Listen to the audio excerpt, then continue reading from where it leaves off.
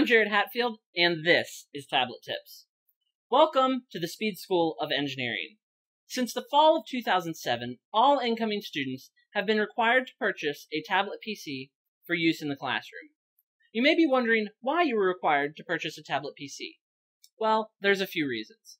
First, in your calculus classes, along with a growing number of other classes, your professors will deliver class notes using Dino.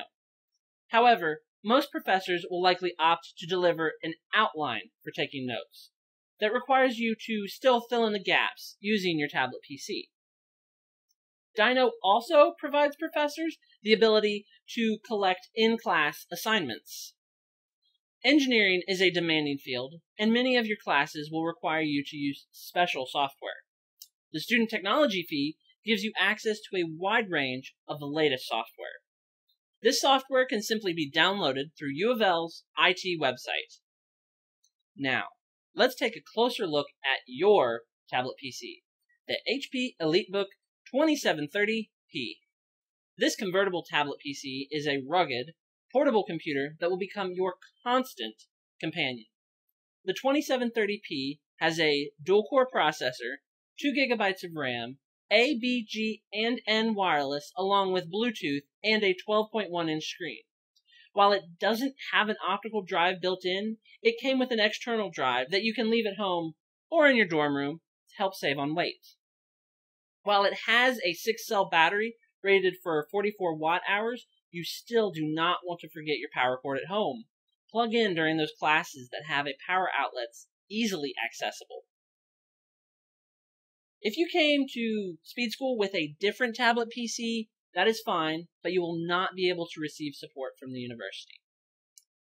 A convertible tablet PC gives you the flexibility of having both a traditional notebook and a tablet PC.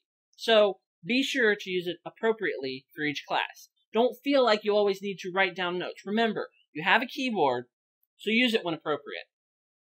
You've most likely spent your entire life using paper notebooks with pencils and pens. A tablet PC requires you to change your behavior on how you take notes.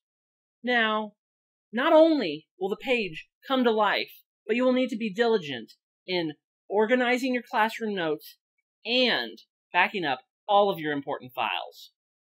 While it may seem overwhelming, there are resources available to you. The Student Tablet Users Group is a student organization that has an online website that can be used to help answer all of your questions. Additionally, professors and your tech-savvy classmates may have the answers you are looking for. Do not be afraid to ask.